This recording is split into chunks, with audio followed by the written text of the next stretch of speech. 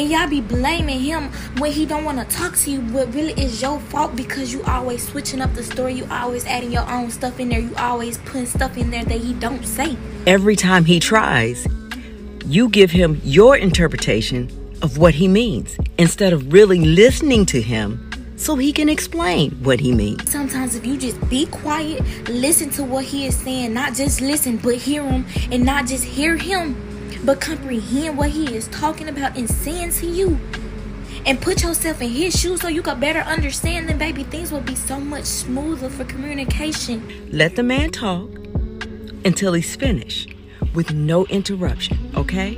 But y'all, I always like to select what you want to select and hear what you want to hear to make him seem like the bad guy, but really it's you. Tune in to Unplugged from the Matrix every Friday from 12 to 2 p.m. Get unplugged.